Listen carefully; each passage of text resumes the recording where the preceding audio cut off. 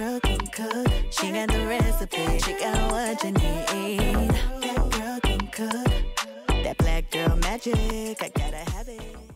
Hey y'all, and welcome back to my channel. And today guys, I'm going to show y'all one of my favorite appetizer recipes, and that's Philly cheesesteak egg rolls, y'all. It's super simple. It only requires a few ingredients, so we're going to go ahead and get started.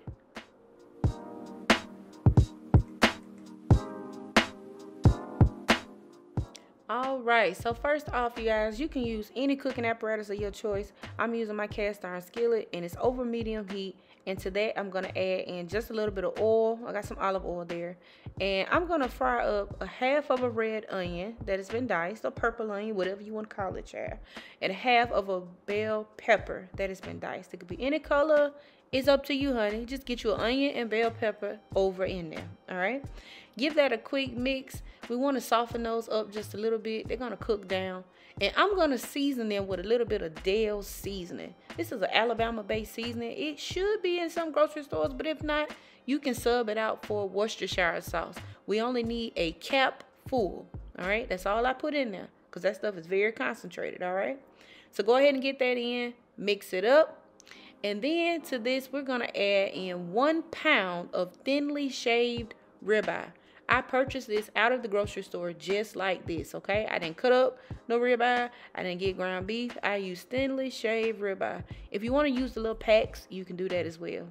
The only annoying thing about this is that sometimes it takes a lot trying to get it apart, but it is really delicious. So if you can find that, get that in there, separate it up, and then we're going to season it.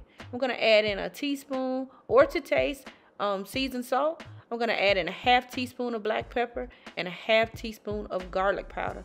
And y'all, that is it. Okay, these cheesesteak egg rolls don't need a whole bunch of nothing.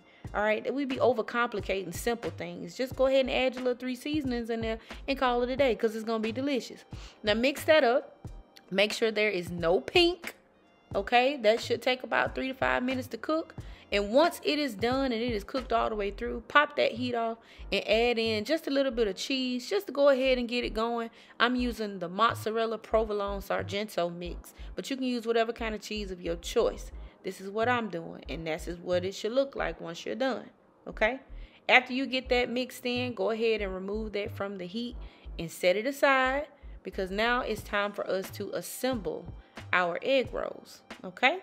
So I have some egg roll wrappers. You can use any brand of your choice. Just make sure they are actually egg roll wrappers, not spring roll, not rice paper, all right?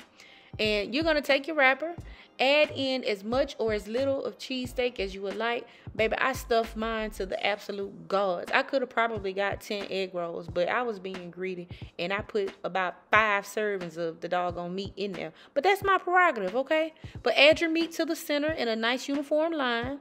Then add your cheese on top. If you want to add it on the bottom, you can. If you want to do both, you can. That's up to you. And you're going to dip your finger into some water. And we're going to go ahead and trace the edge of the egg roll, okay? This is going to help us to seal the wrapper because it like to stick. And that's what's going to help us to keep it closed. So go ahead and fold in the sides. Once you do that, tuck in the back and just start rolling just like this. And if that was too quick for you, honey, I'm going to do it again, all right?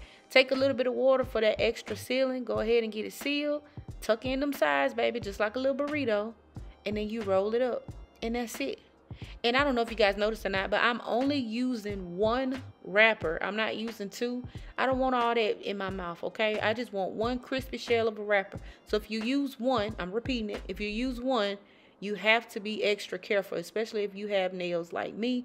It will tear and it will rip, okay? Just keep that in mind. I don't want you to get mad when they all bust wide open, all right? But yeah, that's it. That's all you have to do.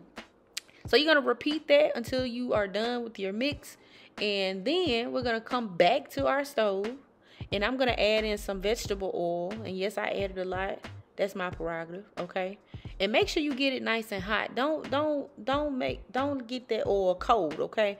Make sure it's hot. So when you put your egg roll in there, it actually cooks. If it's not hot enough, it's going to get soggy and it's not going to work out, okay? If it get too hot, you're going to burn it. But make sure you're cooking it to about a 350-degree temperature of your oil.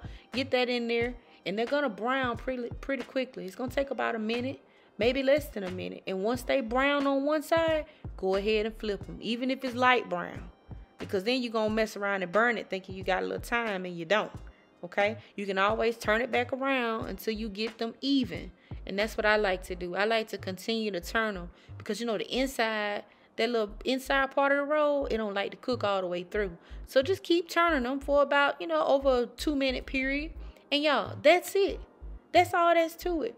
And these make the perfect appetizer for like the Super Bowl, which is coming up. Any football game, if you have guests coming over, or if you want to eat them for dinner, you can do that too. All right.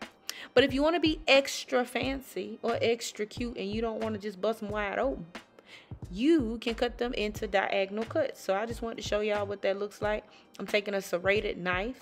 Please be careful. I'm not even guarding myself, but please be careful. Take your serrated knife and just cut it in a diagonal. And that's how you get it into this shape here. All right. And y'all, that's it. That's all that's to it. So let's go ahead and plate it up.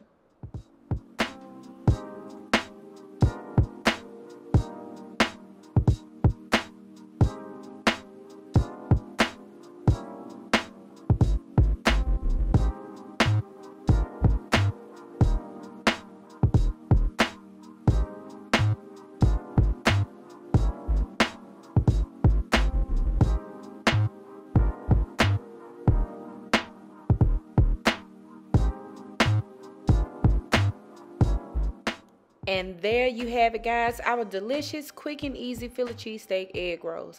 You guys, I'm telling y'all, they bussin'. All right, I'm gonna let you try it for yourself. I ain't even gonna talk about it no more, okay? But look, as always, I want to thank you guys for watching. Thank you for tuning in to my channel. And if you try out this recipe, let me know down in the comments. And I'll see you guys next time in the next video. Bye.